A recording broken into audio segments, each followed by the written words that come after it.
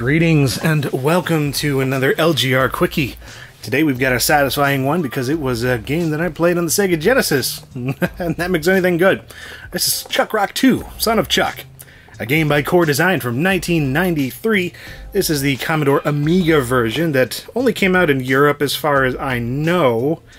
And why am I talking about this one instead of the first one first? Well, because screw the first game, it's pretty good. This, on the other hand, is great! As far as I'm concerned, it's... Like I said, I played this one as a kid. It was brand new, and it was like nothing else I'd ever played. It had this design that I like to call ball aesthetics. I don't know what you really call it, but everything was made up of like balls, and very ball shapes, and had this weird shading going on to just everything. It made the animation look smooth, it made the characters look unique. So you play as a baby. In the first game you played Chuck Rock himself, and you're Chuck Jr. here, and you just go around with your club. But what made this so charming was not the fact that you were a baby, but just the way that you interacted with the world. The way you could use that club to sort of stand up and get over things and swipe stuff. And just collecting all the little candies everywhere. The satisfying little sound effects they would make when you grab the candies. The music, especially in the Sega Genesis version, which was absolutely charming in that sort of early 90s way. It was one of those things that made me think, man, I wish I had a Sega Genesis and not a DOS computer.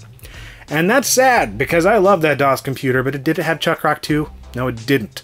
It made me want this thing really badly. Now, there was also the Sega CD version, which has CD audio music and some like introductions, cutscenes and stuff from like a cartoon, but I don't care because the music is different and you need the original music as far as I'm concerned. It's just better.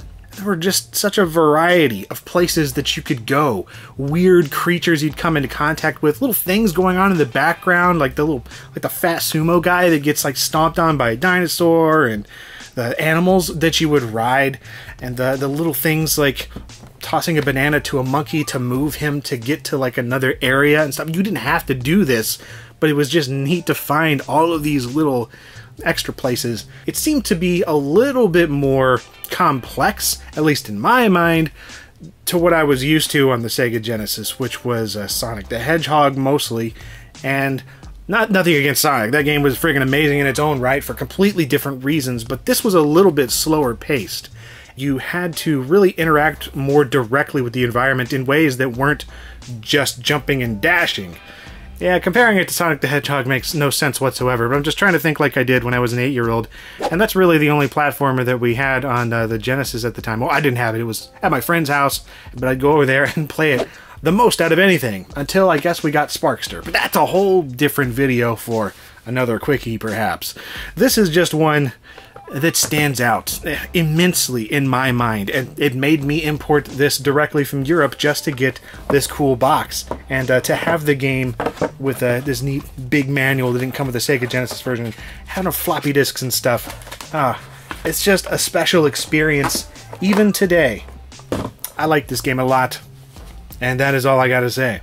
Thank you very much for watching.